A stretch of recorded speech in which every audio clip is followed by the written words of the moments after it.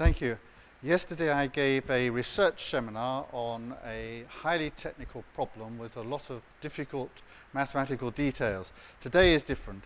It's a wide-ranging survey of the behavior of elastic liquids. It's will have very little technical detail. There is a lot of technical detail of work that's been done, but I'm not going to mention it and go to that level in the presentation. And it involves the work of many people, many papers over many years. And I'm trying to synthesize what we've learned about this subject and give a review of the flow dynamics of liquids which have an elastic element in them. So the first question is, what are they? Where do you come across them? And you will have all come across them once today, if not twice. So you would have used toothpaste. It's rather nice that toothpaste is solid when it's sitting on the brush, but it's rather nice that it's liquid when you brush your teeth. Equally shampoo. There are some shampoos which start as a gel, which stay on your hand until they get on your head, and it wouldn't be good if they were a solid on your head. You'd like them to become liquid.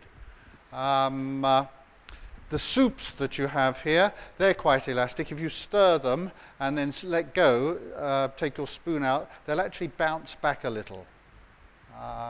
You all know of the problem of getting ketchup out of a bottle, that it's quite solid and you have to induce it to flow. And there are more important commercial applications in the production of synthetic fibers and plastic bags. We have too many of those, but how do you produce a plastic bag going from a liquid state to a solid? Unfortunately, the liquid is rather elastic in the time.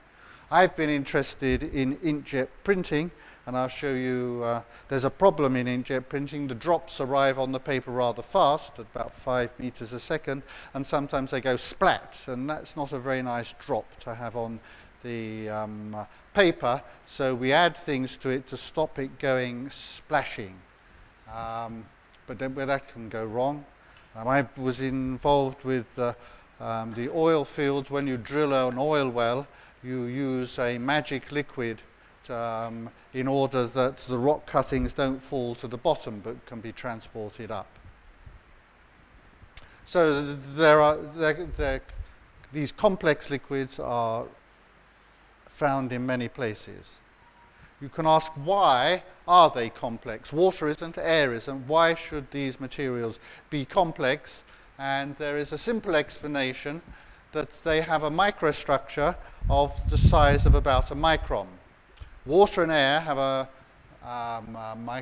water has a microstructure of the size of a nanometer, and it has vibrations and relaxation processes on the time scale of a nanosecond. So the relaxation to equilibrium, thermodynamic equilibrium, is proportional to the volume. And if you go from nano to micron, a factor of 1,000, the volume changes by a factor of 10 to the 9, and so the relaxation time changes to a second, and that's interesting to us. That's a human time scale rather than in these nanosecond of water. So this is why these materials do behave not like water. So there's quite a number of different types of complex fluids, and I'm not going to talk about all of them. I'm going to talk about those which have an elastic element. I'm not going to talk about the shear thinning.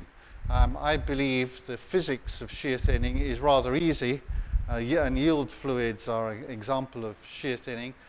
With the exception of the seminar I gave yesterday, I always used to believe this, and then I had a research student who worked far too hard on a very difficult problem I talked about yesterday. So it's not quite true that shear thinning is boring and very simple, but mostly it is. I'm going to be today talking about the elastic materials. And we've come to a state in the last 5 or so years where we know what happens reproducibly. So two things, one in the experiments and one in the computing. The experiments have become reproducible. In this subject 30 years ago, One lab would make an experiment and see something interesting. Another lab would make a similar sort of experiment and see a similar sort of thing, but it wasn't exactly the same. It wasn't quantitatively the same. And so it was difficult to do science if you don't have reproducible experiments. And we had a campaign some years ago with a standardized liquid, which was, it was called M1. You can think M1 stands for Magic Liquid 1 because it was produced by Monash University in Melbourne. So it's very M1 fluid. This, they manufactured lots of bottles of it and sent to different labs, a dozen labs throughout the world, and we all measured the properties of this material and mostly agreed.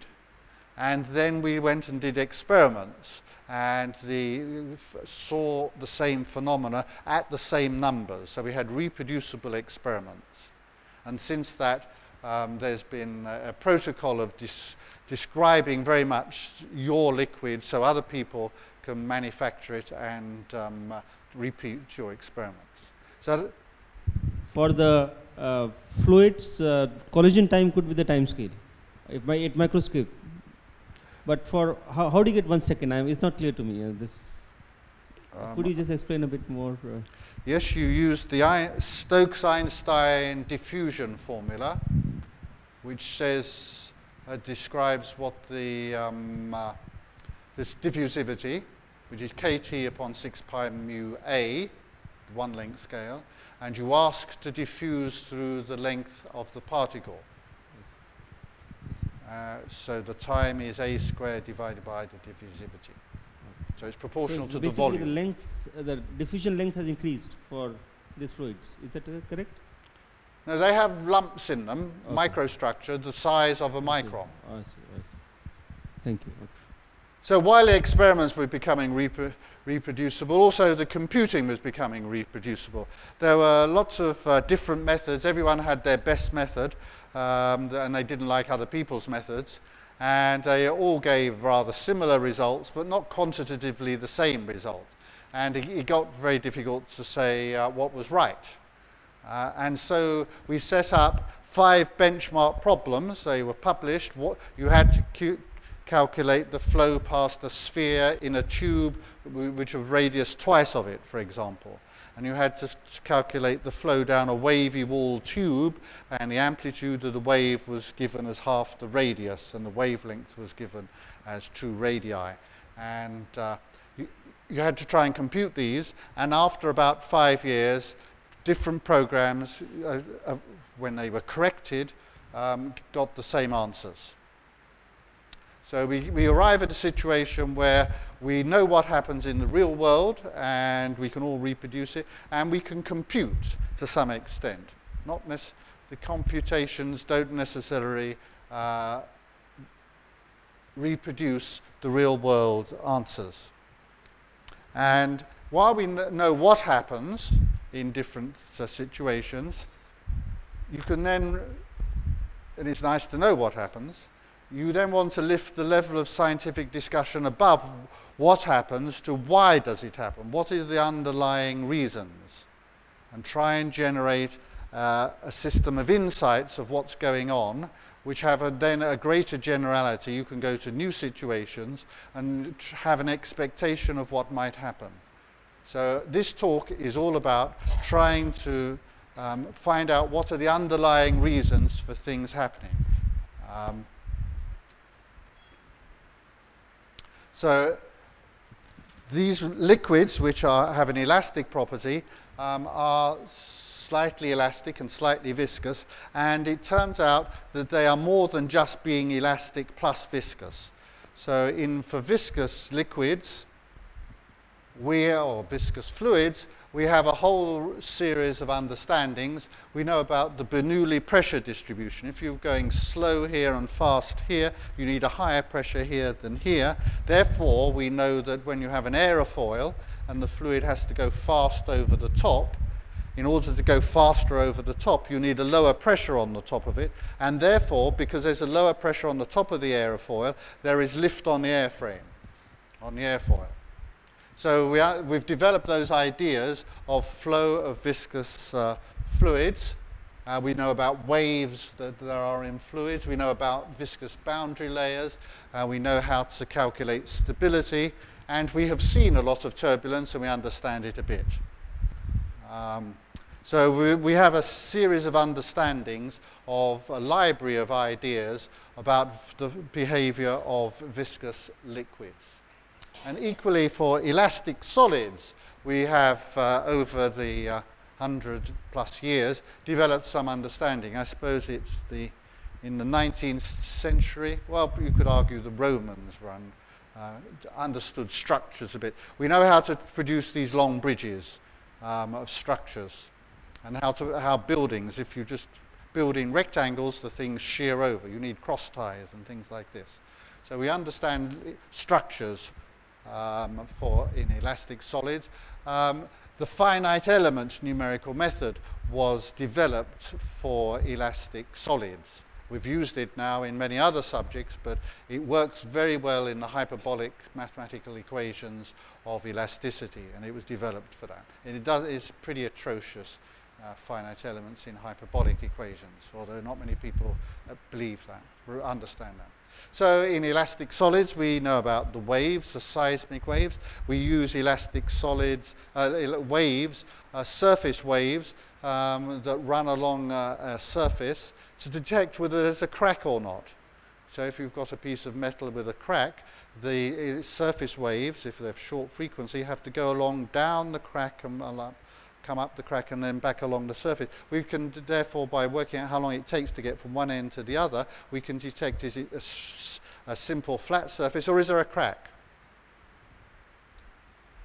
And then modern materials, we have lots of new possibilities of light materials which are strong, or materials which have good heat capacity, but have other different properties by using composite materials in elastic solids. So we have this library of ideas of understanding elastic solids.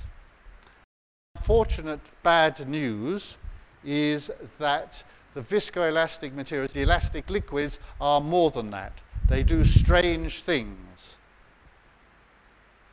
So they are not halfway between and viscous behavior and elasticity. If you was given a new situation, if you said, well, I know what a viscous liquid does and what an elastic solid does, so I guess that halfway in between it does this, it probably does the opposite.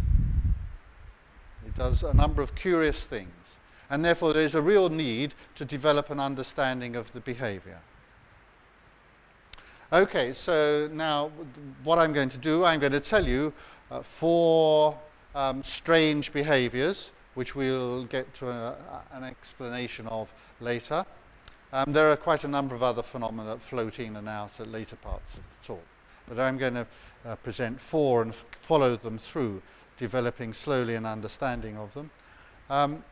I'm going to, as I am a mathematician, I will show you the simplest possible mathematical description of an elastic liquid. It happens to be called Oldroyd B. Oldroyd A is rubbish, and Oldroyd B is not bad. And we'll ask whether this simplest possible mathematical model of a viscoelastic liquid works for these phenomena. And the answer is, it's about half right. It half predicts what goes on. It fails to predict certain features.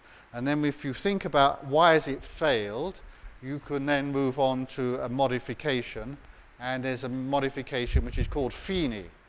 So there are alternatives to the simplest possible. There are alternative modifications. But I'm going to tell you about the Feeney one and see whether that, fortunately, does correct the shortcomings of the Oldroyd B. It was designed to correct the bad behaviors of this material, and it then introduces new ideas about anisotropy of materials and stress boundary layers. And then when I get to the conclusions, we can pull everything together and see that we're developing an understanding of why the fluids have these different behaviors. Okay, so flows to explain, I'm going to be interested in a contraction flow from a wide channel into a narrow channel. The flow has to contract. What happens? I'm going to be interested in flow past a sphere, as a theoretician's obsession with spheres, but it is something that people have computed. I'll tell you about the M1 project. This is magic liquid number 1. It was very good in shear flow, but extension of viscosities didn't fit into a simple pattern. And then there's something called capillary squeezing of a liquid filament, which I'll tell you about. So in more detail, these 4 strange flows. This is a contraction flow from a wide channel through into a small channel, and at high Reynolds numbers, if the flow was coming out of a narrow channel into a wide channel, you'd expect to see some downstream vortices. But this is strange. This is in elastic liquid, and you see upstream vortices. The water would just come straight down and through there in some conical flow. Here, there are these big upstream vortices, and they're a disaster if you're trying to make nylon fibers. So the way we make nylon fibers is you have something like a shower head. You actually have 100 shower heads with little holes in, and you with a rather high pressure, push goo out of these little holes, and then you do various things about cooling it down and stretching it. But if upstream of the nozzle there was this recirculation of this hot chemical, it will change its temperature and it will change its chemical composition while it's circulating round there. So the material coming through will be different to this material that is stuck in the recirculating eddies. Then if there's a pressure fluctuation, some of this will come out, and your fiber will be slightly different, made of a different material. It'll be made of the material that's been cooking away here. And I did actually have this problem brought to me by Courtauld. So it used to be a manufacturer of nylon and viscose fibers. They couldn't make the dye stick on the fiber. There are places it couldn't stick on the fiber. And it was the cooked material here that if it came out, it produced a bit of fiber that you couldn't stick dye on. So it is a serious commercial problem. And associated with these large recirculating eddies, if you look at the pressure drop as a function of flow rate, you find that the pressure drop suddenly jumps up by an order of magnitude. So associated with these recirculating eddies, there's an extra pressure drop, and that's maybe more than you can supply. So that's the contraction flow. Flow past the sphere is slightly less dramatic. Here are the velocities on the axis in front of the sphere and behind the sphere, and you can see, comparing the front with the back, there is a long wake, even though the Reynolds number is small. Normally at 0 Reynolds numbers, 0 inertia, these are very viscous materials. At low inertia, the flow downstream is symmetric to the flow upstream. Here there is a large wake forming behind. We'll see much more of that later. And there is experimentally, there's a slight increase, 20%, 30%, in the drag on the object associated with this existence of a long wake. There's also a phenomena of negative wakes. So the negative wake is, get this right, if we're going along here, okay, so the fluid at infinity is still, and we're going along, our sphere moves through it, then actually the material behind it is moving just a bit slower than the sphere, but moving in the direction of the sphere. For these strange liquids, you can find that the sphere moves this way and the fluid behind it is going in the opposite direction. So negative wake in places. Right, the M1 project was very good at measuring the shear viscosity, everyone agreed within a few percent of one another. When they came to measure the stretching viscosity, the extensional viscosity, by 8 different methods, they gave 8 different answers, and you can see it's an entire scatter plot. Over 2 decades here, we're spreading a range of 5 decades vertically. So what is the extensional viscosity? We have all you can deduce from this mess is that there are jolly high stresses in extensional flows, but you've no idea what the viscosity is. So we have to sort this problem out, and we will. Ah, yes, now the capillary squeeze. Okay, so there's a phenomena where if you had a little filament of these elastic liquids and surface tension is trying to squeeze it, that will stretch it, it happens that it stretches it rather slowly. So I have a sample of these elastic liquids with me in my mouth, saliva. Saliva has water plus a lot of protein. So if I produce a little drop of this and put it between my finger and thumb, I will then stretch it, and we'll see what happens. So this doesn't always work. It depends on the sort of condition of my mouth today. Okay, so I'm stretching it, and it's not going to work. Okay, it is existing now. There's a little bridge there. And if I try and open it up a bit more, it's still there. It was there for several seconds. Water, it goes away in a millisecond. Okay, so I challenge you to try this quietly on your own. And I can assure you, if you do it with water, you don't see anything. It breaks faster than the response of the visual system. But, and for the the polymer solutions, you can actually put your finger in it there and walk across the stage, and this filament just stays there. It's a real nuisance that it hangs around. So a practical case where it's a problem is in that some anti-splat. If we add polymer to an inkjet printer, this is a part of a drop on demand. That means there are little squeezing things behind the nozzle sending out drops when we want them. And there's a bank of 120 of these, 28 nozzles sideways, and we can program each nozzle sort of independently. So this has been programmed to come out first, then afterwards that drop, and after that drop. The nozzle plate is up there, and you can see that there are these long filaments which are being squeezed by surface tension, but they will not go away. And worse than that, they do produce little drops, but I can see there is a very fine line. Can you see that? Yes, there's a very fine line of liquid connecting those. And this is hopeless for printing. You can't print like this.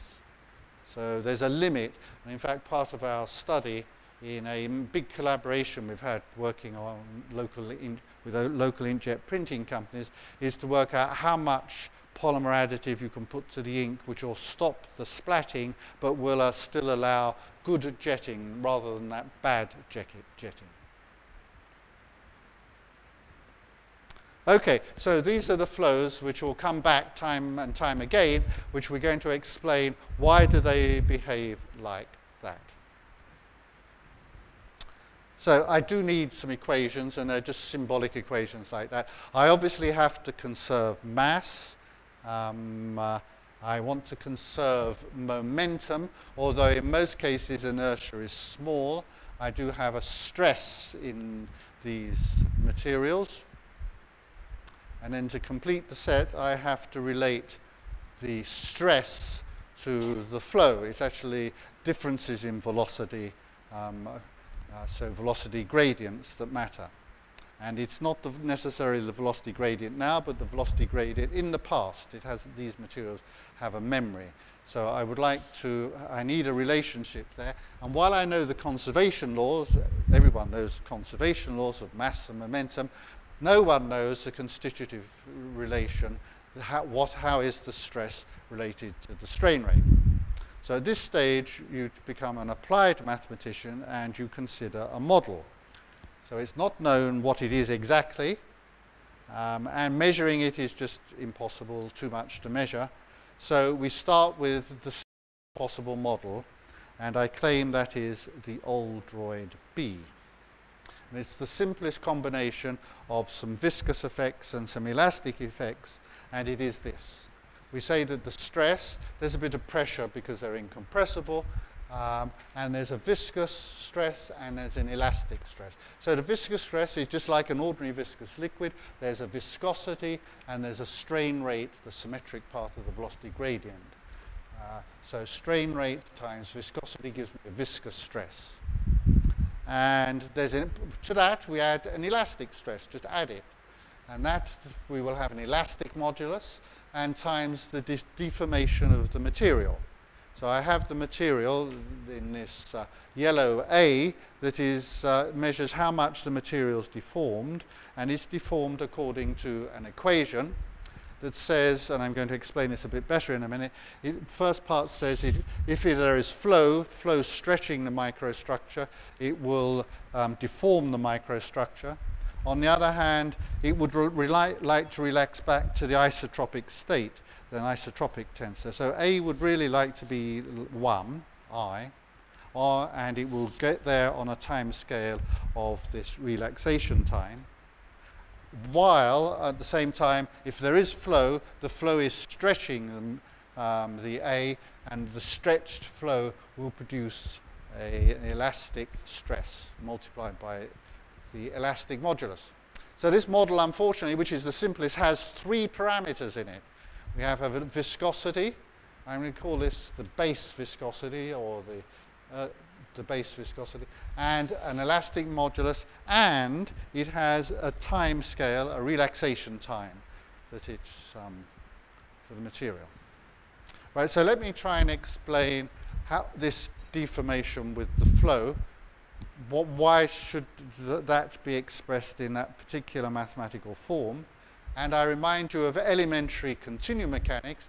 If you have a flow field, kinematics, and you label 2 points near to one another in a flow, and say they both move with the flow exactly, what happens to this material element? Well, firstly, it gets translated, but then, because of a difference in the velocity between the top and the bottom, if it's going faster sideways compared with the bottom, it will rotate around. Alternatively, if it's going upwards faster here than here, it will stretch. And that is the difference in the velocity between the two ends is the directional derivative of the velocity in the direction of the element. So that's how material is stretched by the flow. A line is stretched by the flow. And now I need a second order tensor to have stress. I want to talk about stress. I need a second order tensor. So I just ask for 2 copies of this line element, and then one side will be stretched just like that, and then the other side is stretched like that. So both parts are being stretched. So that is how we have this form here. It is just saying the material is being stretched entirely by the flow, and this term here says, well, hey-ho, I don't like that. I would like to relax to the equilibrium state. Okay, so you're used to having an elastic solid or a viscous fluid. The new thing, and it turns out to be the important thing, is relaxation of the material. And having a new time means that we have a new non-dimensional group, which is called the Deborah number.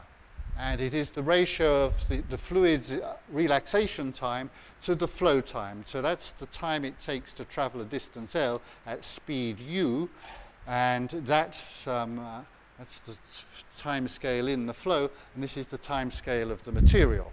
And the ratio of those is called the Deborah number, because the people who were originally interested in this knew their Bible very well, they were Jewish, And there's something about the mountain coming to the prophet or the prophet coming to the mountain, all hinging on the time scale you're prepared to look at. We know the mountains look solid on human time scales, but if you come back in 100,000 years, the mountain will have changed. So all the matter of what time scale you want to think about life. So this ratio of time scales is called the Deborah number. And it pops up from time to time. So if the Deborah number is very small, that means that the relaxation time is very short. It means that very rapidly it relaxes. It's a very relaxed situation. And that's when you get, normally, you get liquid-like behavior. That's what happens. Water has a relaxation time of 10 to the minus 9 10 to the 9 seconds, and so it's totally relaxed. It's sitting in relaxed thermodynamic equilibrium. On the other hand, if the time scale is very long, it doesn't bother to relax. There's hardly any relaxation going on, and the materials that don't relax are called elastic solids. So this Deborah number tells us whether we're going to get liquid-like behavior, solid-like behavior, and therefore it has an importance. Okay, so this is this simple model, and the key question is, does this simple model work or does it fail? And the answer is half and half.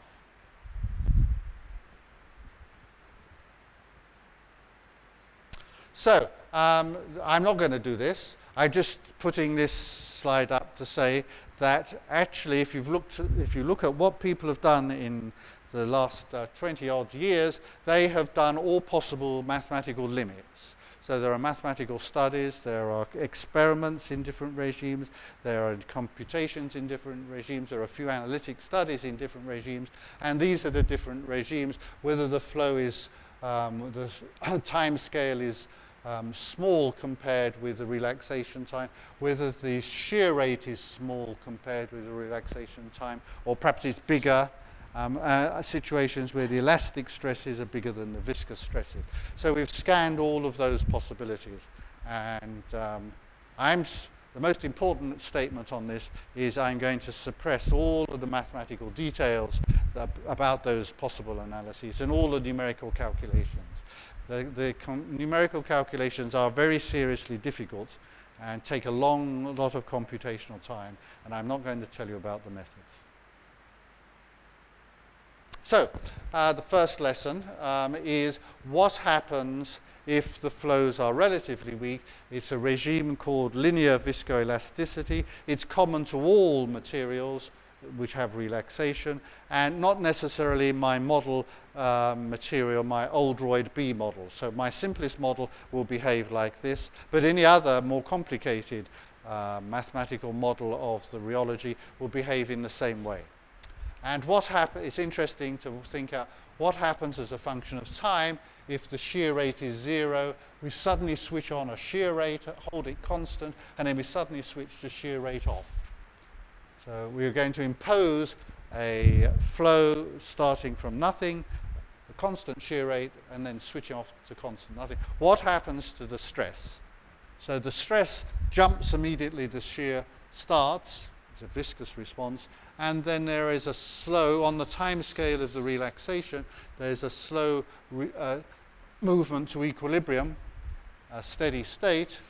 Then when we switch the flow off, there's an immediate jump of exactly the same amount, and then there is, when there's no flow, there is a slow relaxation on the time scale of the relaxation. Okay, it's very important to understand that. So, as I said, there's a viscous response early on, which is the stress is equal to this base shear rate. So I'm now going to call it the early time viscosity. That's the immediate response to a sudden change, the immediate response to a sudden change there. There's then a steady state viscosity, which is higher, which is the base viscosity plus the elastic modulus times the relaxation. Elastic modulus times the relaxation time is a viscosity. And that's the steady state viscosity. And you see it takes a certain time to build up to the steady state. And how much stress do you get in this from the elastic element of the constitutive equation? Well, the steady deformation is the shear rate times how much you can remember. So if you take the shear rate and can only remember back at one relaxation time, after a relaxation time you've forgotten what was happening. So if you multiply the two together, this is the rate at which you're building up deformation. This is how long you've got to remember. The product will be the deformation. And then if we multiply the deformation by the elastic modulus, you don't want that blue for the minute, if you multiply this shear rate times the relaxation time times the elastic modulus, you get a stress which is the elastic modulus times the relaxation time, and then that stress is multiplied by the shear rate. It's a viscosity. So we can understand.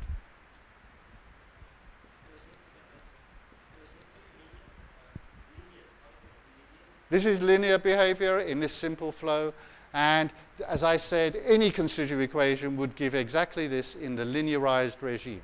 So it's possible to drift off into the nonlinear regime, and we'll get to some of that later.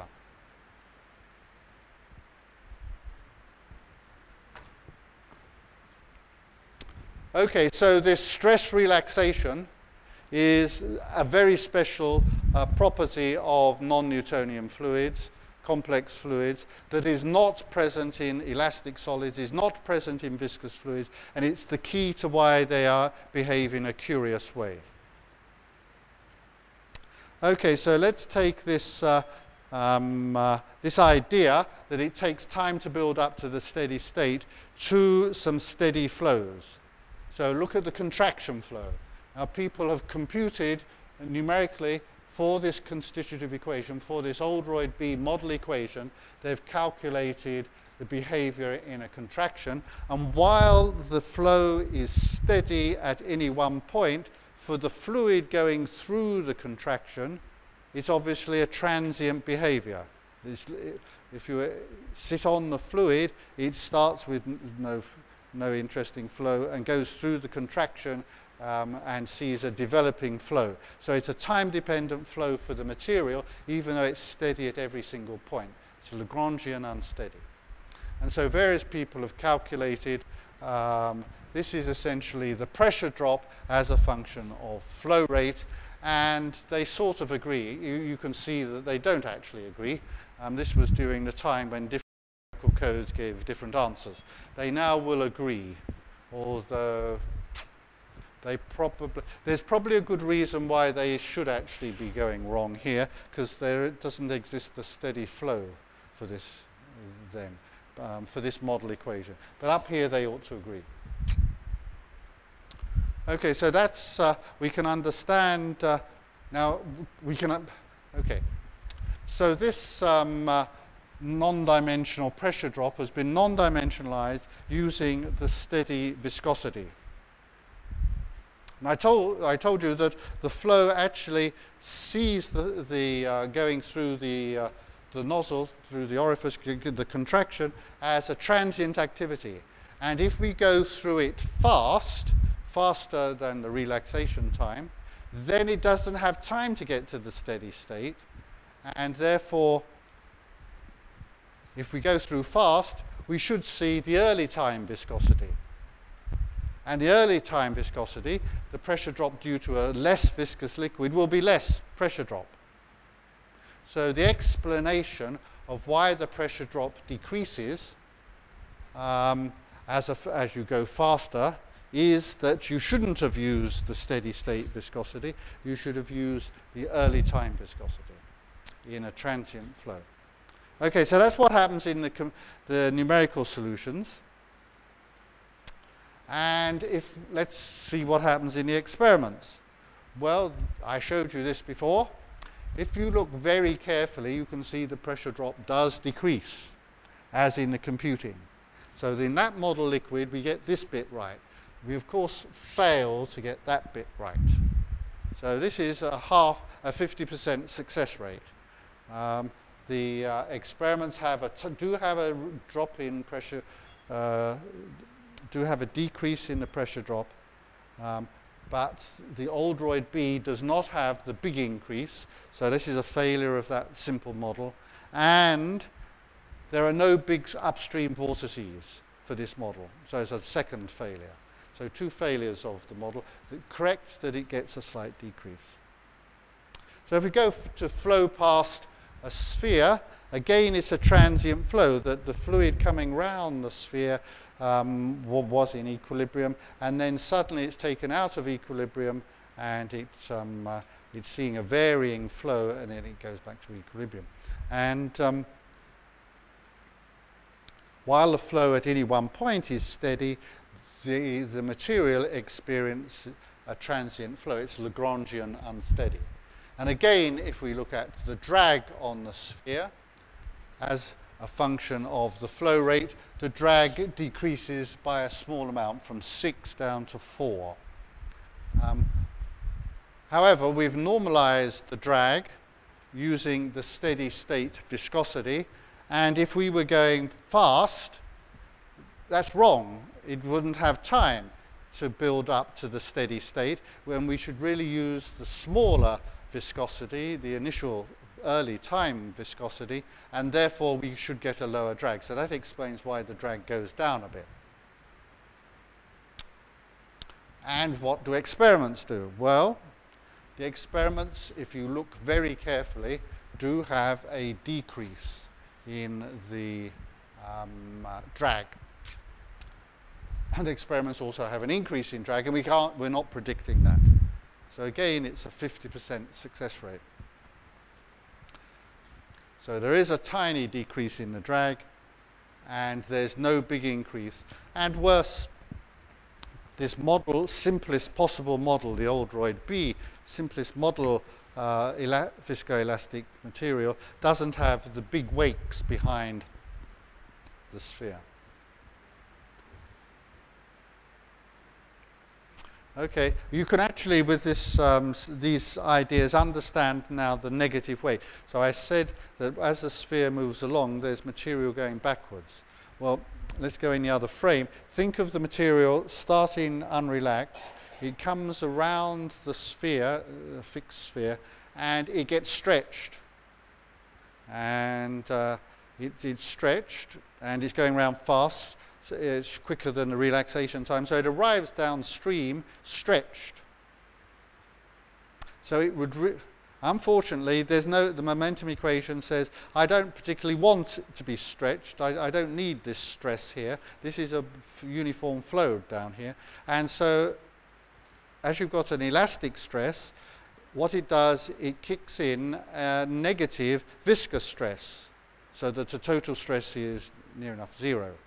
So we want a viscous stress which negates the unrelaxed elastic stress, and therefore we have a flow in the wrong direction. We have a negative flow to give us a negative viscous stress which cancels the unrelaxed elastic stress.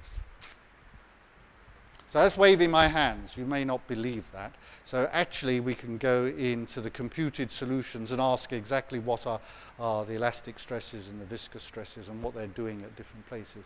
And that explanation, it did take them about 5 years to dig through their computations, and they eventually agreed with what I'd been saying for 5 years. So that was one of the cases I've made a prediction in my life that's been correct.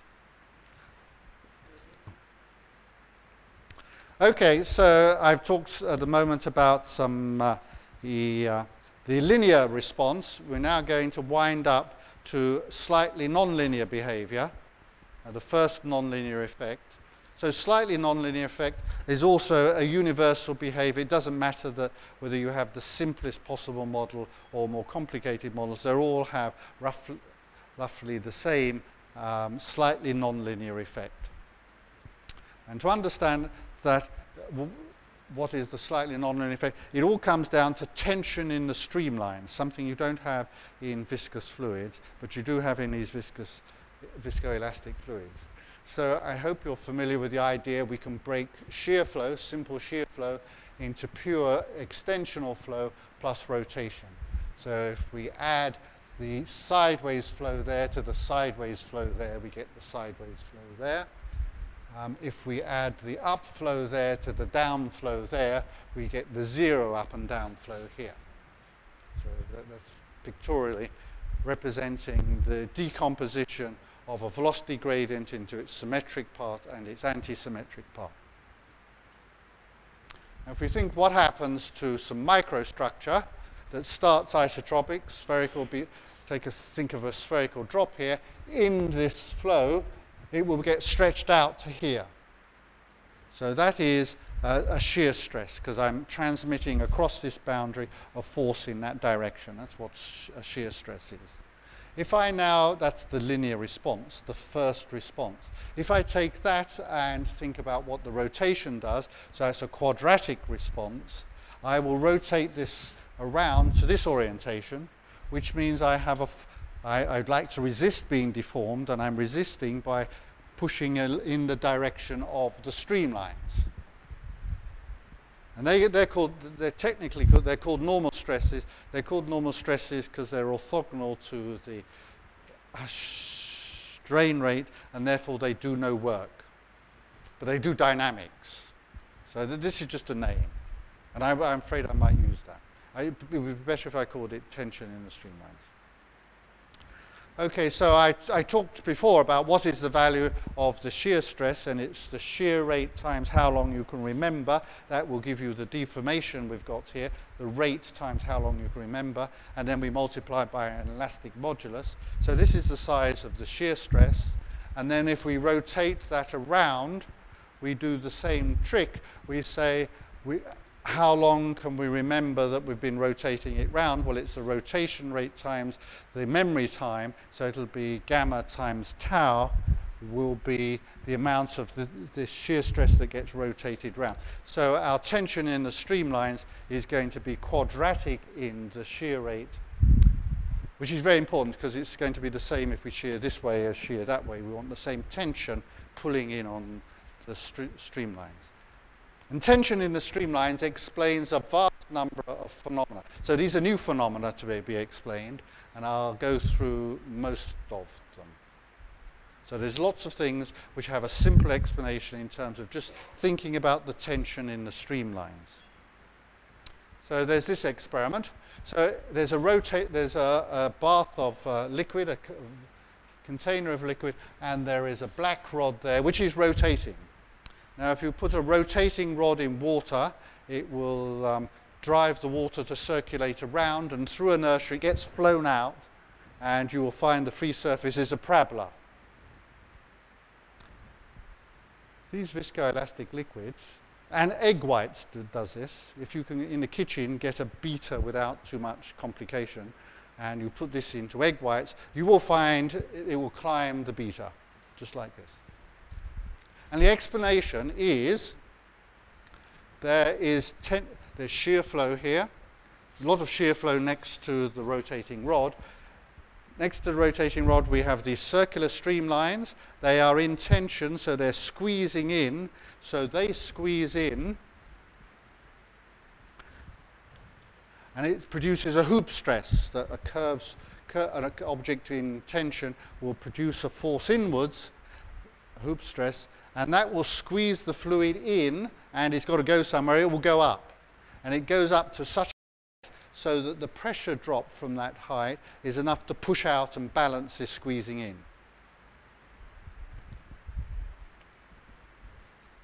Here's another more complicated flow. You can't do in the kitchen. So again, there is a rotating rod with a sphere on the end of the rod, and it's rotating around.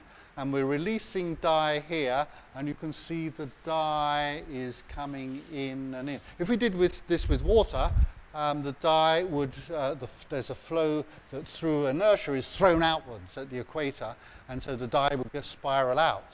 But you can see in this material, the dye is spiraling in. And the explanation is the same, that there is shear near this sphere, and therefore the streamlines are in tension. The tension in the streamlines is driving the flow in. So there's a tension in the streamlines, it produces a hoop stress that squeezes the fluid in. Okay, so there are two examples there. The rotating rod where it climbs the rod, and here where the secondary flow comes in. And in both cases, it's precisely the opposite to what happens due to inertia. Centrifugal forces in rotating rod will throw the material out. Centrifugal forces in this rotating sphere will throw the fluid out on the equator. And that's the thing to learn, that the non-Newtonian effects are precisely the opposite to inertial effects. If you know what a little bit of inertia does, you can bet that non-Newtonian complex fluid elastic effects will be precisely the opposite. Okay, so there's another little example. There's some particles here in a shear, and in time they form chains. And it's this same old explanation that there's tension in the streamlines. There's a particle, it's a particle here, it's in a shear flow, and so there's tension in the streamlines around. So if we have two particles next to one another, there's tension in the streamline above and tension in the streamline above, and the bent streamlines in tension will just pull the particles together. So the particles are squeezed together. There's a problem that I had from an oil company, that in hydrofracking you squirt liquid into a geological formation at a higher pressure than the geological pressures so that you can break open the geological structure. And that's fine. Once you've not got a nice crack, the oil will flow into the crack rather than coming into a little circular hole that you drill.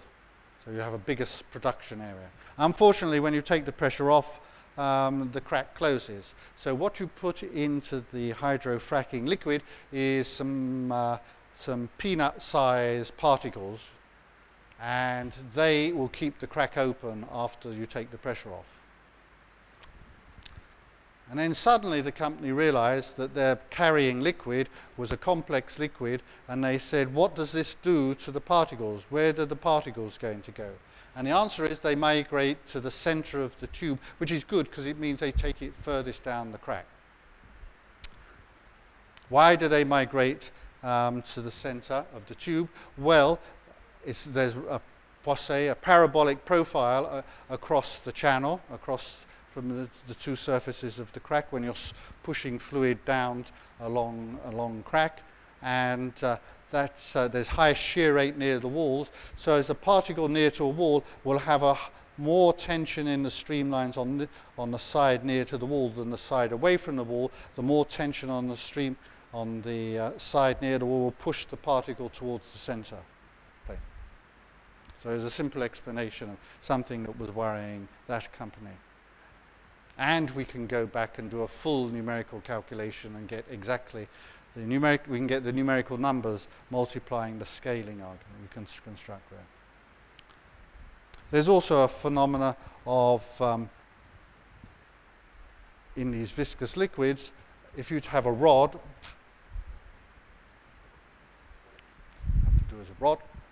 sedimenting. It doesn't sediment vertically, it glides slightly sideways. But a symmetric rod at 0 Reynolds number and no elastic effects will preserve its orientation. There's a reversibility that Ganesh had described earlier, which means that it won't rotate. However, a bit of inertia will make the rod rotate to the vertical. That is because the streamlines are around the ends, the flow is higher there, the flow is inertia will make it go horizontal. The higher flow around the ends means there's lower pressure. Lower pressure on the ends will pull it till it's horizontal. So inertia small amount of inertia will turn the sedimenting rods to settling horizontally. In the elastic liquids, it's going to be precisely the opposite phenomenon. The curved streamlines are in tension. the tension, elastic tension in the streamlines, and they're going to push the end. Sorry. They're going to push the ends, and if I push the ends, it turns vertically.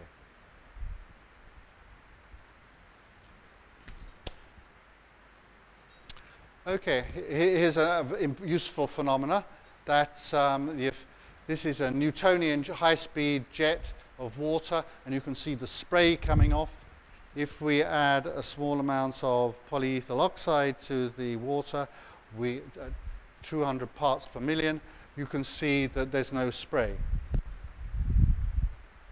So we've stabilized. This is tension in the streamlines near the surface, adds to the surface tension, and it stops the spray being formed.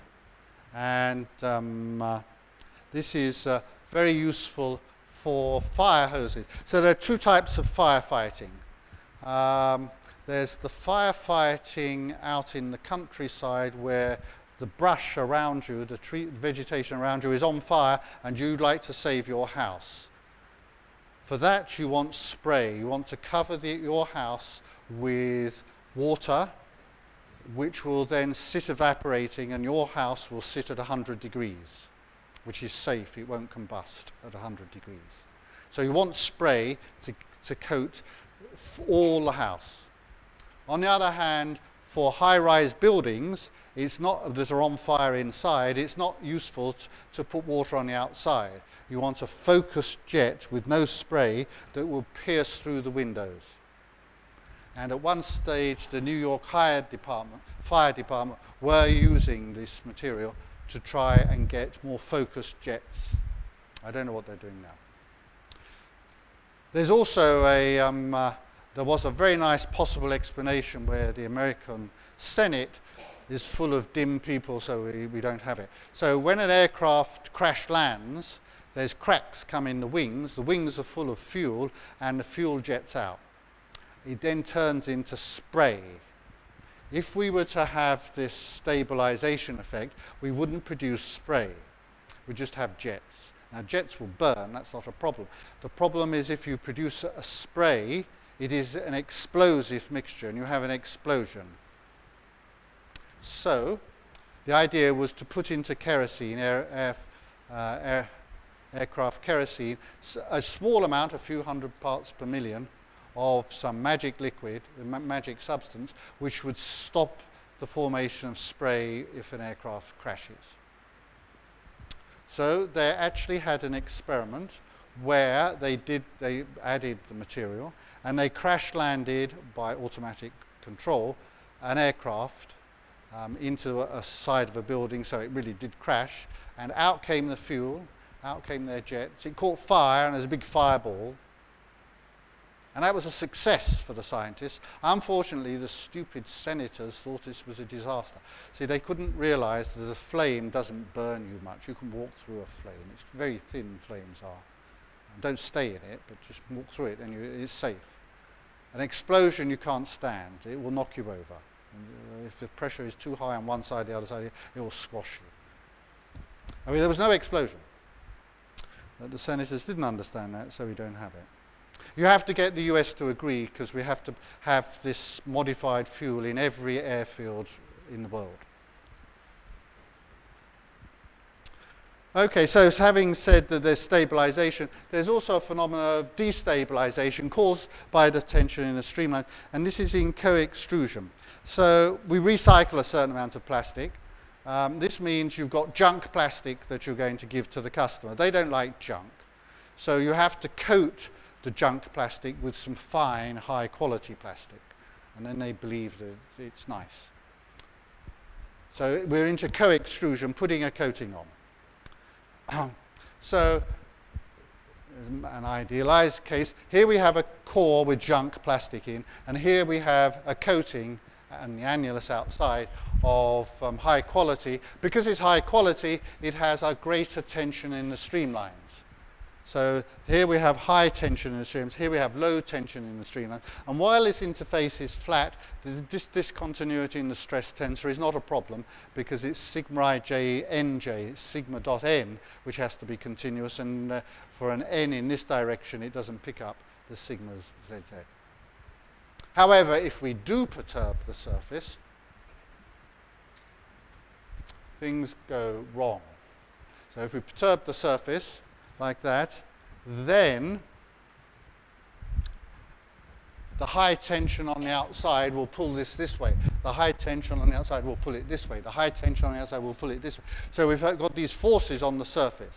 Those forces now will generate a flow. This force will generate a flow here. This will generate a flow here. Similar underneath. And then these flows coming together have to go somewhere. So these flows have to go down.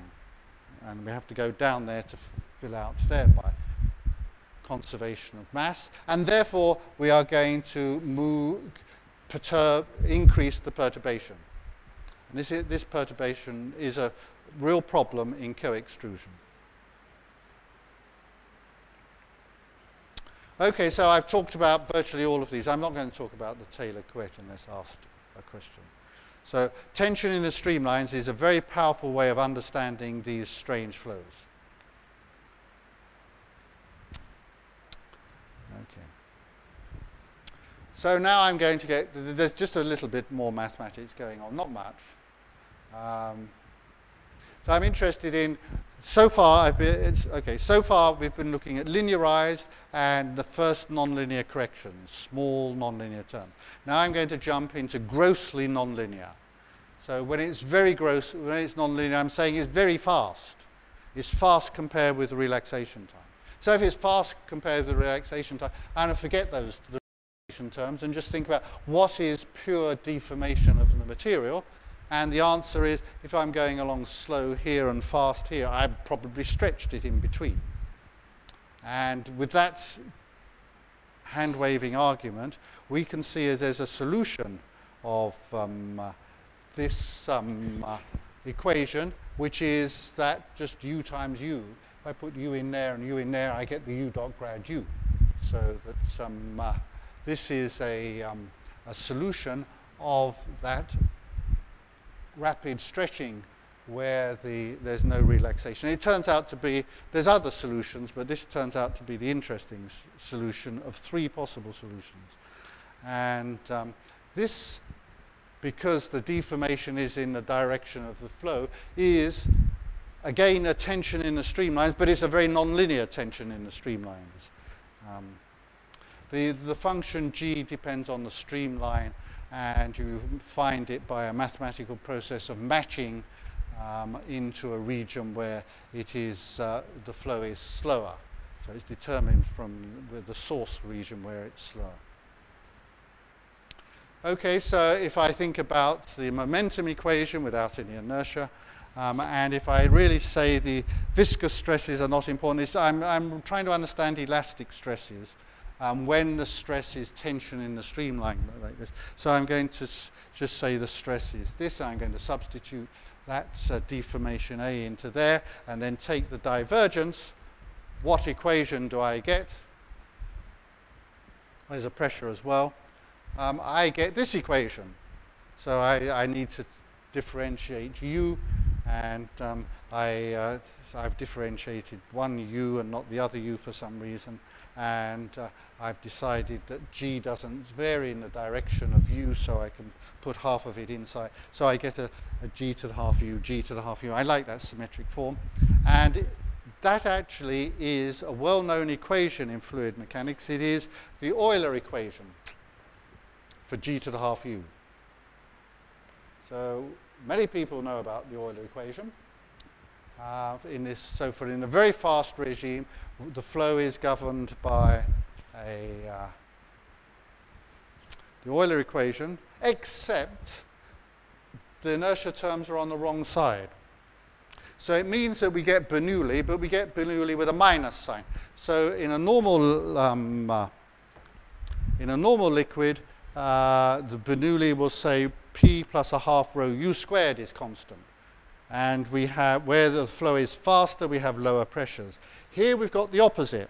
We've got a minus sign. So because of the tension in the streamlines, where there's flow, we have higher pressures. Well, this is what I said early on when we were first discussing tension in the streamlines. If you know what inertia does, complex fluids do the opposite. There's the reason, there's a minus sign. So if you're interested in flow over an airfoil, and this was done as an experiment, flow, this is foam, which is a complex fluid, going over an aerofoil, you find that you don't have lift, but you have a force in the wrong direction. You might like to know about that if you're designing propellers that mix a fluid. The design feature, you better get the lift in the right direction. So that's a curious thing.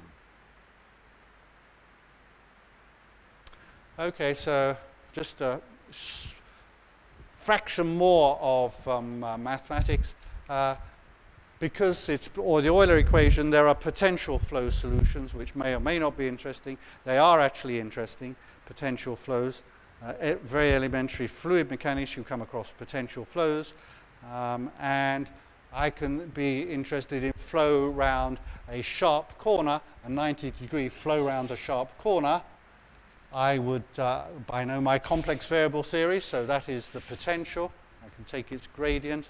I can then evaluate the stress, and I find the stress, there's a stress singularity into the corner, which is a very strict power. A Newtonian viscous fluid has a strange power law of 0.455, I think. It's a solution of a transcendental equation. Here, it's a very simple 2/3 law has come in. And a little more complicated is to find out how the flow, the stream function, so the flow would be the 5/9 power of the radius. You may want to understand what the singularities at sharp corner is if you're building an advanced numerical code, because it's bad to have a finite element method that ignores the fact there's a singularity, because then you will get larger errors than second order errors because of the singularity. So if you know what the singularity is, you can build it into the numerical method, and then you can preserve your second order accuracy.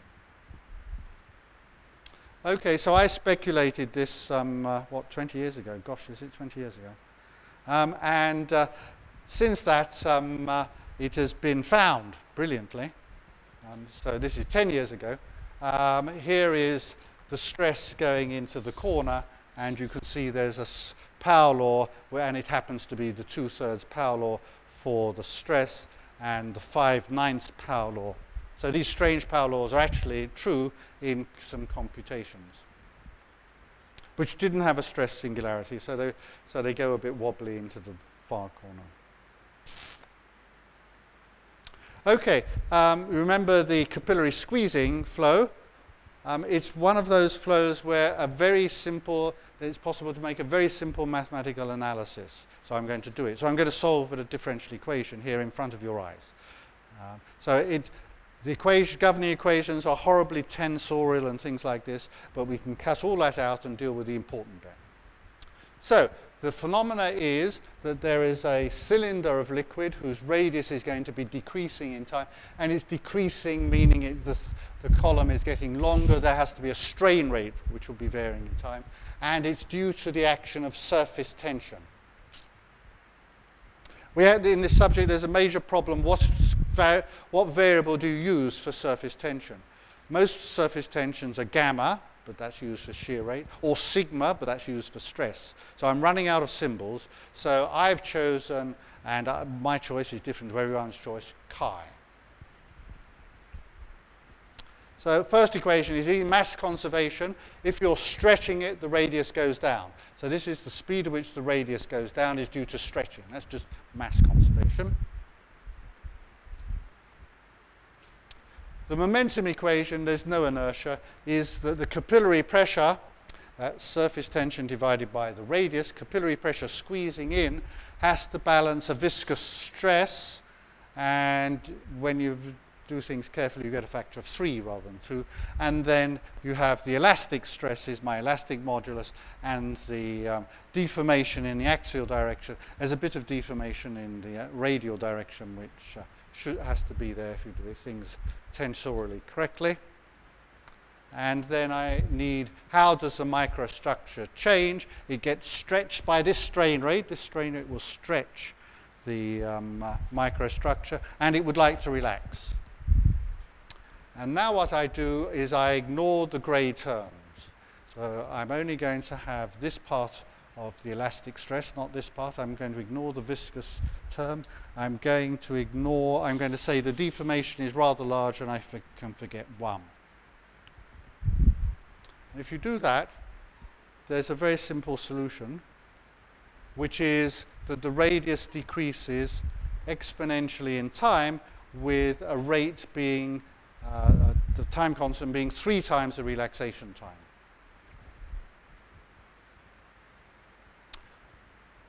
So what happens in practice is there's an early stage where the viscous forces is important and elastic stresses are 0 because we started from an undeformed state. But once the viscous stresses have come round and stretched us enough, once the deformation has been stretched enough so that this elastic stress can balance the capillary stress, then there's no need to have any viscous stress. So we arrive at an equilibrium between capillary pressure and elastic stress. And then why do anything? Why have any flow? Well, you need some flow to stop the microstructure relaxing. So we really want E to be 1 upon 2 tau. Well, unfortunately, because you've got a bit of E, the radius is going to decrease a bit, so the capillary pressure is going to increase a bit. So to correct for all that, instead of having 2, you end up with 3. You have to just work through that. Okay. So the early time is all depends on the magnitude of surface tension. The viscous behavior for water depends on the strength of surface tension. This doesn't know about surface tension. It doesn't know about the radius. It just has a decrease, an exponential decrease in the radius that depends on the molecular relaxation time, and which is of the order of seconds, remember, and therefore these threads persist for times of seconds. Okay, so I've explained that. So there is a problem that the radius decreases exponentially, which means it never gets to 0. So it doesn't break, where real ones do. So here's some experiments by my colleague Malcolm Mackley in Cambridge. After magic liquid 1, there was silly liquid 1 from Strathclyde University. And it was silly because it phase separated most of the time. So you didn't have a material. It was a stupid fluid. But never mind. So Malcolm measured the relaxation time. Actually, there's a spectrum of relaxation times, and you have to generalize what I've said for a spectrum of relaxation time. And that's why the blue prediction here of the Oldroyd B is not a straight line. It's an exponential. It's a sum of exponentials, and therefore there's a slight curvature here. This is the slowest relaxation time over there. And you can see I've got from the measured relaxation times, I can predict how the radius decreases in time. I've got the right time scale. The experiments go to 0 about here at 17 seconds. So we have the correct time scale, but we don't have the breaking of the filament. Okay, the M1 The M1 project, this is the mess of extensional viscosities. These are the 8 different flow types which were analyzed. And with my student, Robert Keeler, we went and looked at each of these flows in detail.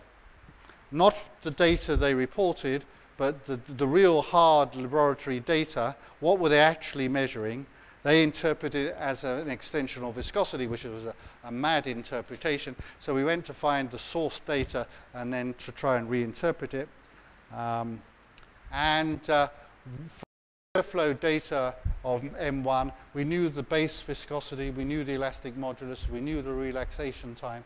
This is from shear flow data. And then we went to these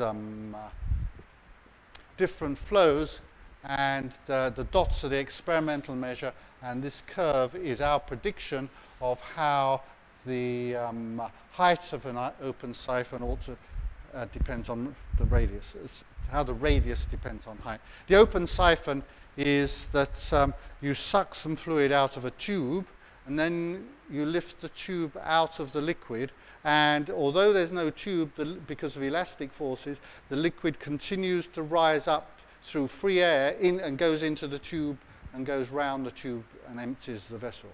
It's called and this is the shape of that, the radius as a function of height. We could predict that from those values of the parameters.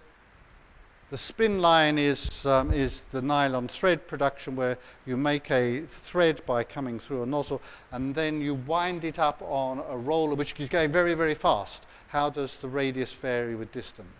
And again, sorry, these are not very good quality data. There are some experimental data, and there's our line predicting that.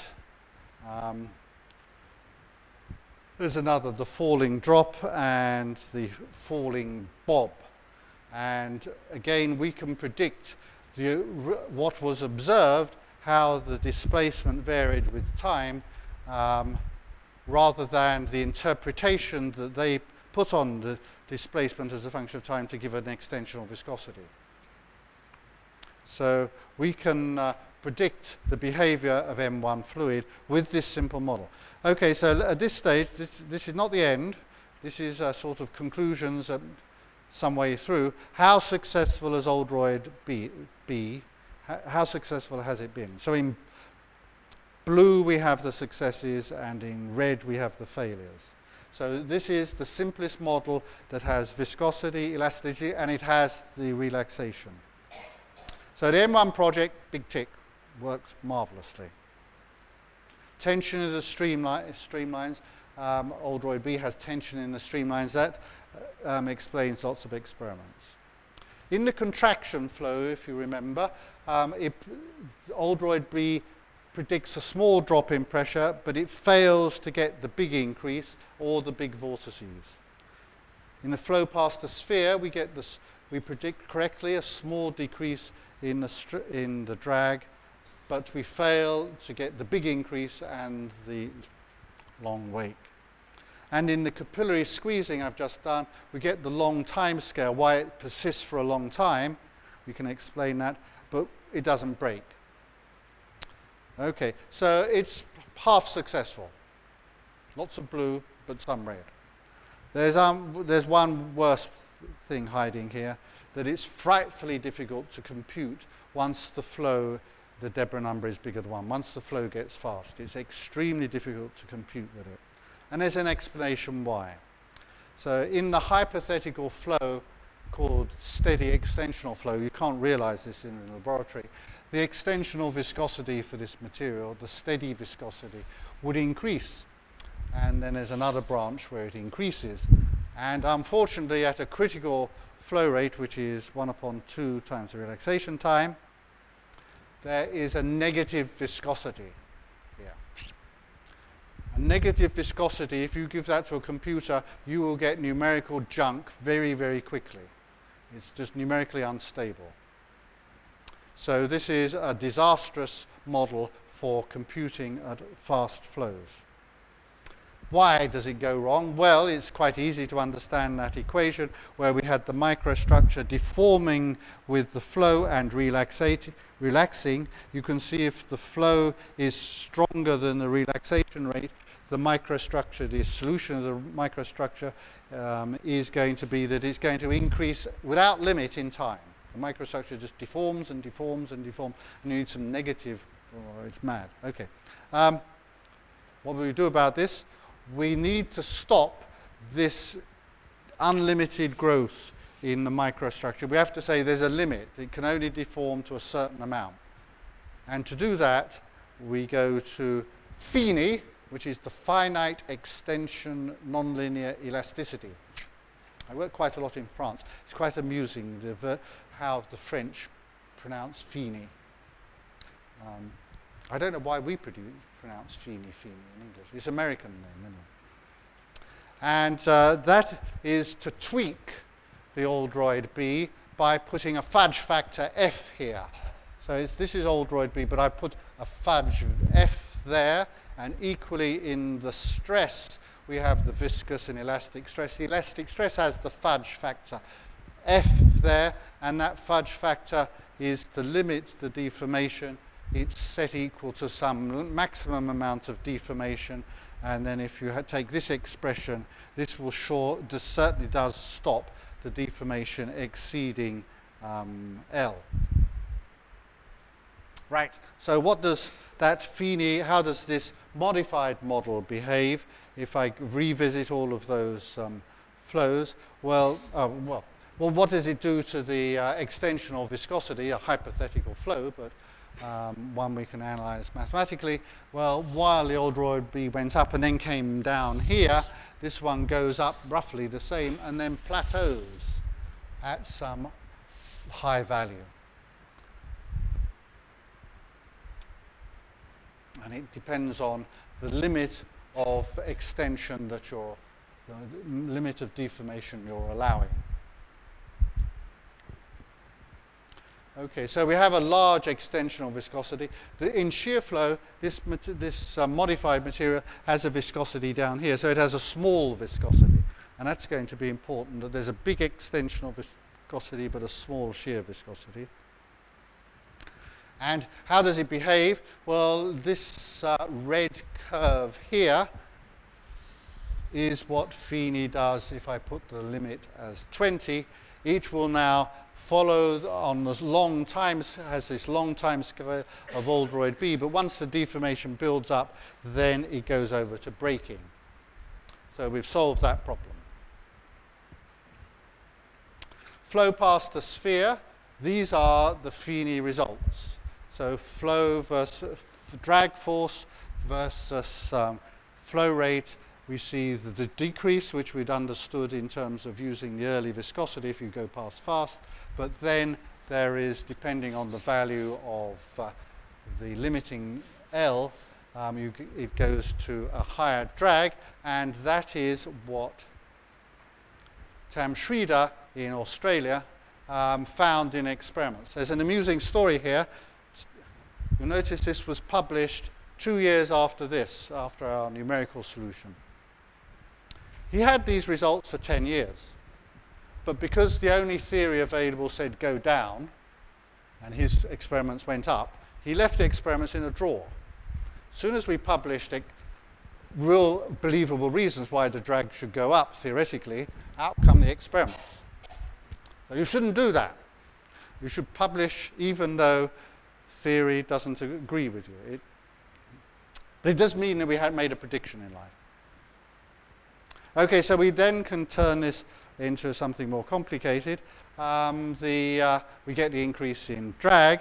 We can go and look at what is happening. We certainly do get long wakes. These are contours of the stress in the wake. You see very high values of the stress in a relatively thin region. And then before we did this computation, this had been observed 8 years before.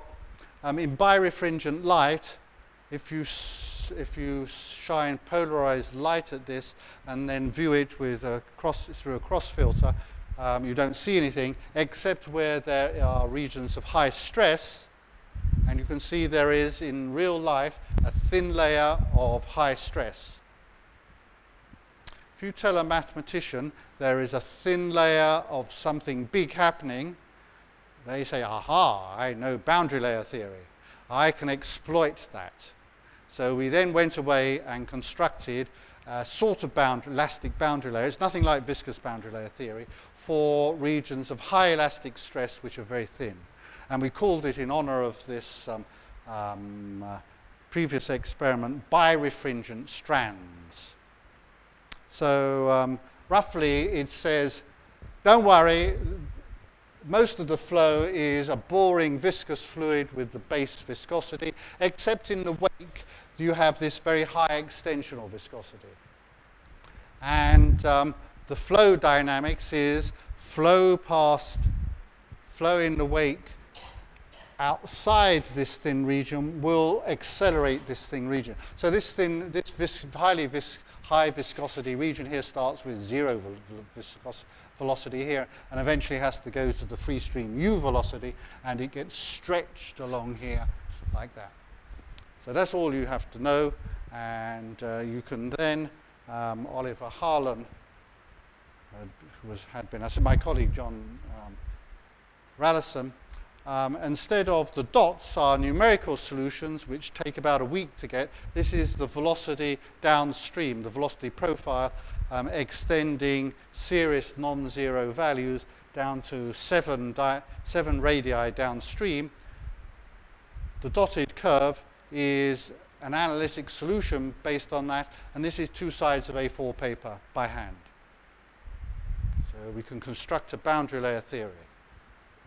That boundary layer theory can be, the easiest teaching model is a cross flow. So we can use it in any case where there's a stagnation point. It's out of a stagnation point you find these thin layers of high stress emerge. So one flow is the cross flow. So we have a channel input and a channel output. There's a stagnation point here. There are high stresses generated here. There's a thin layer of high stresses going out. So we can model this as being a low viscosity fluid out here and a high viscosity thread here, which is initially not moving. The flow will be going past it. So what we're going to get here is a parabola flow here, exerting a stress, accelerating that. And so that's half a side of A4 paper can predict that. And you can see here, these are in near to here. The center line is going very slowly. It speeds up, and in the top and in the bottom, either side of this viscous region, you see a parabola flow. And the dots are laser Doppler. The dots are experimental observations of the velocity, and the curve is our prediction. So we've developed a new boundary layer theory for flows with stagnation points. You also see that there's a stagnation point at the back of a bubble, and I recommend you to go and get a bottle of shampoo, turn it upside down, and right way up. You will see bubbles go up, and at the back there is a point. Depends quite on what the shampoo is. You want one of these transparent shampoos, but it's because there's a stagnation point and there are very high stresses, you can end up with a point, a cusp, at the trailing stagnation point.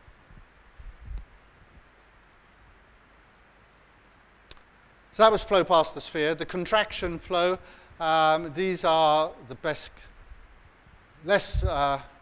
I couldn't afford a big enough computer. So you can see here the Feeney modification prediction of the pressure drop as a function of flow rate, that while it initially goes down, it does turn up. And I did get to one case before my computer budget ran out where these really are seriously hard calculations, where the drag had increased.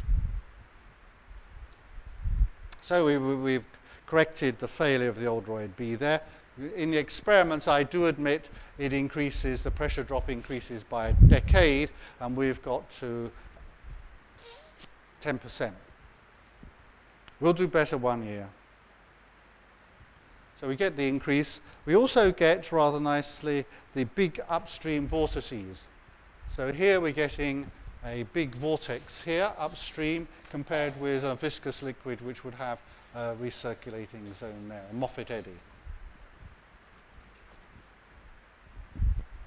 So the numerical method we use here is finite element, but Lagrangian finite element. If you have fixed finite element, the stress equation is a purely hyperbolic equation, and you produce massive numerical errors on a fixed finite element. If you allow the elements to flow to flow with the flow, to move with the flow, Lagrangian finite elements, they will deform with the flow. It turns out the deformation of the triangles is exactly the deformation of the microstructure you're trying to calculate. So you don't have to work out the velocity gradient and integrate it in time. It's already done for you by just asking what the deformation of triangles is. It's a fantastically good method. So your only issue is to regrid from time to time. So that's the method we use there. And here's the experiments with the large upstream eddies, about the same size as our computations. Okay, and given that there is this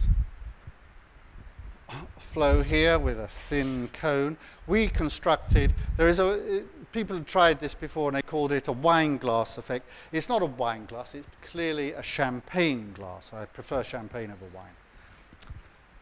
So this is our simple mathematical model. Coming to the end of this lecture, is that there's a stem where there's flowed through there and there's recirculating eddies outside, and the stem is fed by a bowl. And then we model the bowl by as a point sink. That will do. And you can calculate what's happening in a three-dimensional sink flow and decide that nothing much happens. You don't stretch things unless the Deborah number is fast. One of my problems on a previous slide was that I didn't get any serious things happening until I went to quite a high Deborah number. And this is the explanation, that in that entry region, in the bowl region, I don't get to the full stretch which I really need unless the Deborah number is high enough. And that estimate is just right for that numerical calculation we made. So in the stem, which is the more interesting part, you have to balance a high extensional viscosity with the variation in the radial direction with a shearing viscosity for variations in the angle. So as you come across to this outside region here, it's shearing forces that are doing it, and you need a balance between the extensional forces and the shear viscosities, using a shear viscosity and an extensional viscosity. And because the extensional viscosity is much higher than the shear viscosity, the only way we can get a balance between that and that is to have a very small angle. So this stem converging angle has to be small. It has to be small by the square root of the viscosity ratio. And this speculation was correctly, was checked out by not an elastic liquid, but a suspension of rods, where it does have a very clear extensional viscosity and shear viscosity. And Michel Quatre in Paris found that the cone angle varied with the square root of the viscosity ratios, just like that experimentally. So experimentally confirmed. Okay, and the important thing to learn is that there's a material anisotropy. There's a difference, a big difference between extension and shear. That anisotropy of the medium is being reflected into an anisotropy of the flow.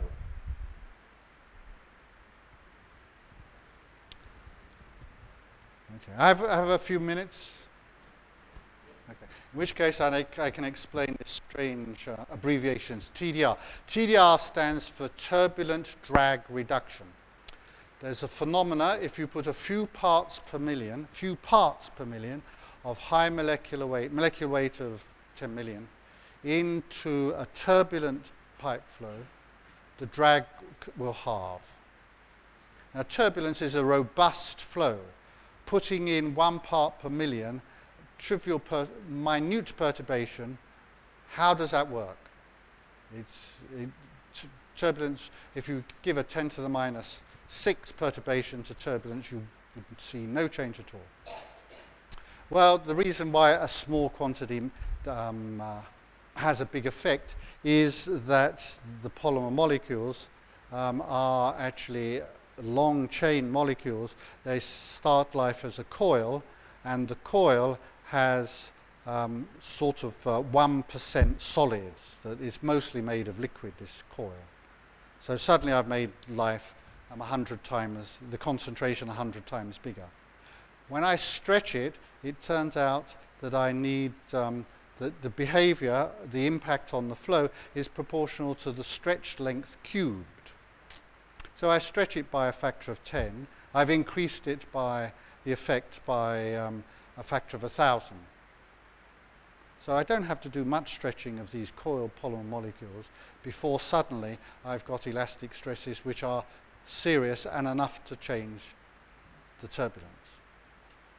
Now, some very great people like de Gennes have speculated on how this works, and they're all wrong. Most false explanations of how turbulent drag reduction works say it's a reduction in turbulence. I suppress the turbulence. This is not true. In the experiments, the axial velocity fluctuations, the level of fluctuating velocities, remains constant, even though the drag has halved.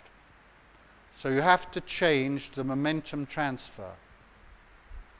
So you have eddies transporting momentum from the wall to the core, or from the core to the wall. That's drag. The velocities are unchanged, but their efficiency at transporting momentum has been halved. And that's due to anisotropy. I can make my eddies an isotropic version of the original ones, and I can cut the momentum transport. Okay. Not many people have fully come round to my sensible idea yet, but I'm used to it. It was very frustrating in the early days when I was working on elastic. It took 5 years for the other groups in our big European collaboration to agree with my sensible ideas. They did.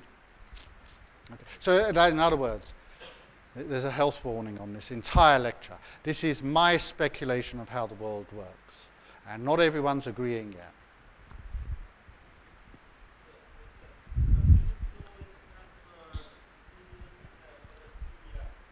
In turbulent drag reduction, you tend to do it a comparison at constant flow rate.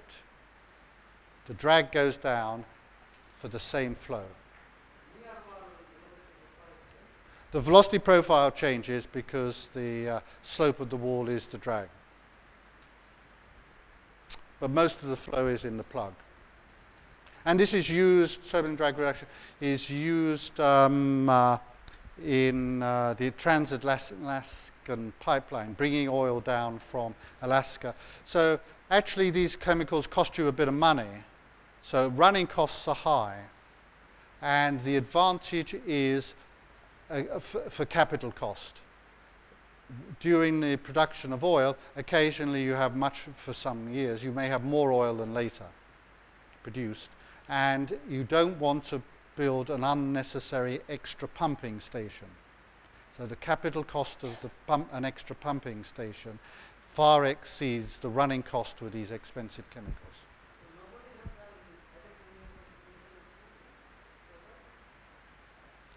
It's very difficult to do numerical simulation. Anthony Beres in Delaware does have some simulations. They're very delicate because of the hyperbolic nature.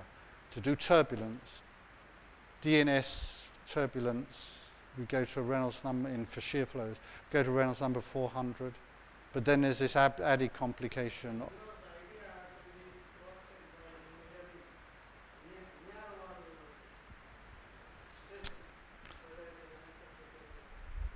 Yes. So experiments have measured velocity fluctuations near the wall and show you that. But it would be nice to do a numerical simulation and dig into it.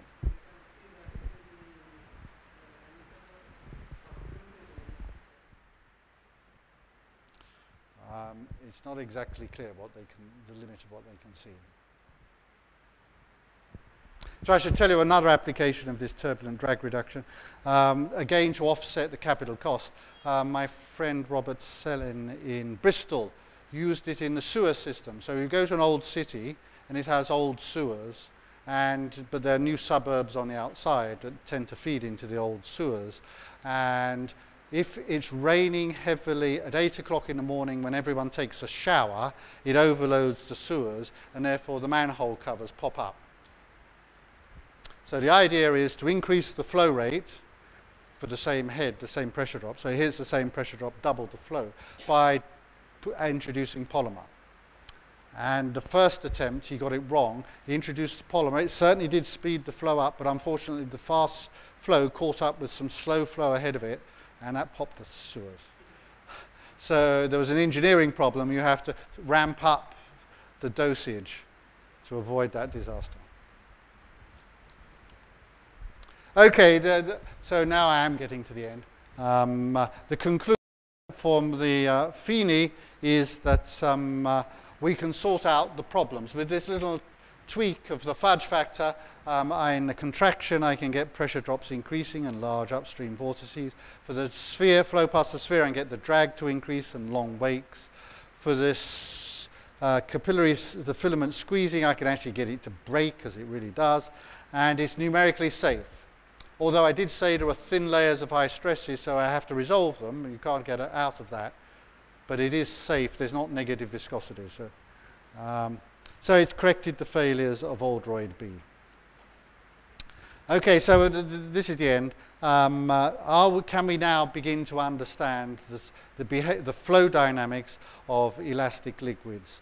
And Oldroyd B does give us an understanding that you're going to get tension in the streamlines, and that explains quite a number of flows. That's the best thing. There is this phenomenon of stress relaxation, which means that the initial viscosity is less than the steady state viscosity, and in a Lagrangian unsteady flow you may be subjected to low viscosity effects rather than the steady state viscosity. Even though the flow at a point is steady, the moving material sees a low viscosity.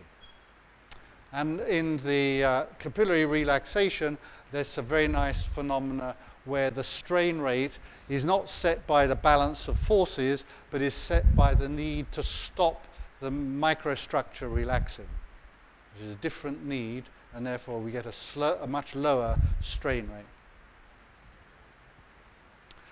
Okay, and so that's in Oldroyd B. The Feeney modification introduces two things. One is we do get a large extensional viscosity of a sorts, which gave us the increased drag and the increased pressure drop, and it gives us this anisotropy of the flow. So I think these ideas, these blue ideas, I have derived that understanding by looking at a particular model, the Oldroyd B and the Feeney modification, but I've stepped back from the fine details of what is predicted to this generality of what is predicted, and I think those general conclusions are likely to be independent of the model. In fact, I know we have studied other models and they do the same thing, numerically at a slightly different position, quantitatively at a different position, but they have this same flow dynamic behavior. So I think we are beginning to understand the flow. And as a final remark is, this behavior is much more than just half of viscosity and half elasticity mixed together. Okay, I think that's it, yes.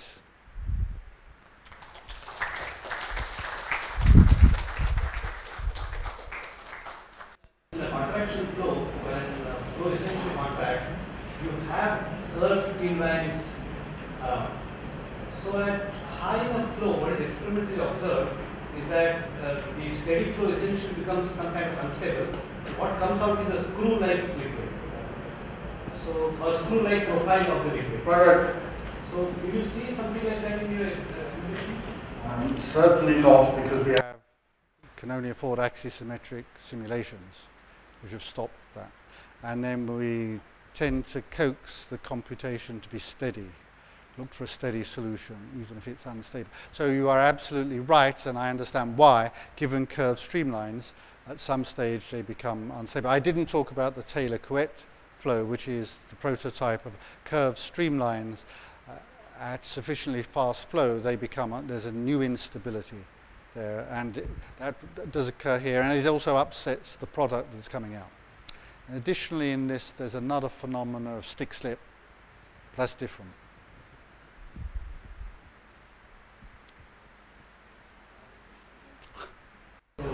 So this is not a very serious question, but Around 10 years back when I was following drag reduction literature, I remember Eugene was on one side and the rest of the world was on the other side. So is it now fully established that what Eugene proposed is well wrong? This is wrong. But, he used a sort of he used an energy argument in a highly dissipative system, so it doesn't go anywhere. He was also into arguing that the turbulent fluctuations were suppressed, which experimentally they're not. Something about stick-slip kind of behavior, but yeah. You see some kind of behavior if your model is consistently No, you have to put that physics into your equations. It certainly is seen in experiments. There is if the shear stress exceeds 2 gigapascals, the liquid won't stick on the surface. And there's a very nice, simple so that's a case where Indegen is good. Just the liquid fails.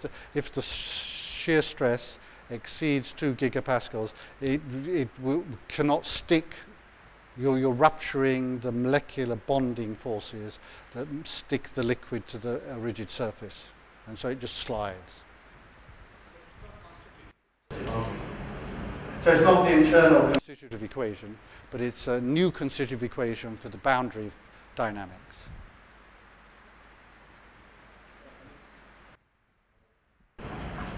Your analogy for tension along the streamline, I didn't quite understand the one where in the pipe the particles move towards the center. It seems to me that if the streamlines are moving faster, closer to the center, and the tension there is higher, wouldn't you push them out? The tension is proportional to the shear rate squared. So there's high shear rate near the wall and there's 0 shear rate on the center line. I've seen some papers on periodic box simulations of drag reduction, and they say that dissipation rate, I think, decreases with when they add in poly. So the bulk people and the people who have walls have some effect. So if you put in the bulk Newman strokes, the polymers, do you think there will be a reduction in the dissipation rate, the prevalent dissipation rate, or what is your take on that? The dissipation rate is equal to the flow rate times the pressure drop. Normally you don't put a pressure drop, you just put some forcing at large scale, and then you see whether the dissipation rate is decreasing. That's a general idea in the periodic box. Well, okay. I think in real pipe flow, not a numerical game, the pressure drop is, the dissipation rate is the pressure drop times the flow rate. And I believe it's all due, the turbulence is all due to the existence of the walls. If you didn't have walls, you wouldn't have turbulence. So you want to think about the turbulent structures near the wall. That's where the production rate is high. What you see in the core is on the whole some echo of what was generated elsewhere. So I think if I remember Morton Landau's 1970-ish analysis of the velocity spectra in the center core, it's sitting on the dispersion relation of linearized stability analysis, telling you it's not a dynamically key area. The generation is done near the walls. And that's where we're interfering. You've eventually got to transport the momentum in the core to the walls, and you're going to go through the wall layer.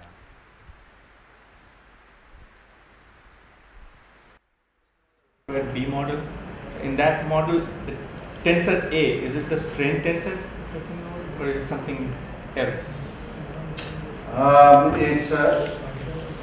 Okay, so if the material is not relaxing, it is the strain tensor. So it's the integrated strain rate that gives you the strain. But then it's relaxing back to equilibrium. So I like to think of it as the deformation of the microstructure, and it is symmetric. So when it is symmetric. In a sense, so it's integrated strength, 0 to t e dot dt, something like that. you could generate it that way. Extension of the generalization of the Kelvin model of there's just the same. could call it a Kelvin or something else model. I'm going to call it Oldroyd B. And I'm happy that Oldroyd B is exactly what I talked about. So there are other things preceding it, particularly in simple shear. This is tensorial. Well, not by Kelvin. There are other models. If you generalize this for linear viscoelastic. Yeah, I agree. There's a lot of models, and you can do a general linear viscoelastic with lots of relaxation times. Although that tends in practice. So Malcolm Mackley, very much thought that real liquids have lots of relaxation times, which is absolutely true. It turns out that for interesting flow dynamics, the longest relaxation time is the only one you need worry about.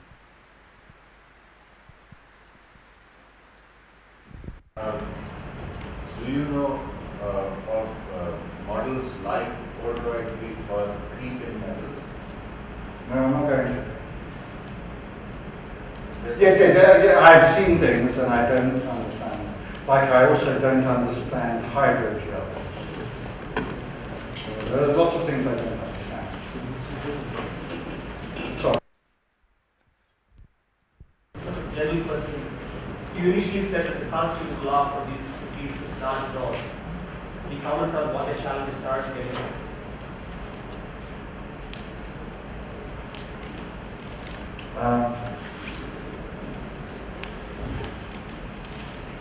So unfortunately, you have to specialize to one type of flow, and then you can take things like Oldroyd B, but have a sum of relaxation times. So give yourself several parallel models, and then you can fit the data quite well. Unfortunately, then when you go to another flow, it gives wild predictions. So, and I spent the first 15 years of my career trying to derive the constitutive equations of colloidal versions. But I can only do that in highly idealized situations which are of no practical use. So I know the sort of shape of things that ought to turn up. So that was the idea. You find the general form of the constitutive equation, and then go and fit coefficients in an experiment. But it tends to be that you can fit in an experiment with enough free parameters. You may not have understood the material in all its possible flows.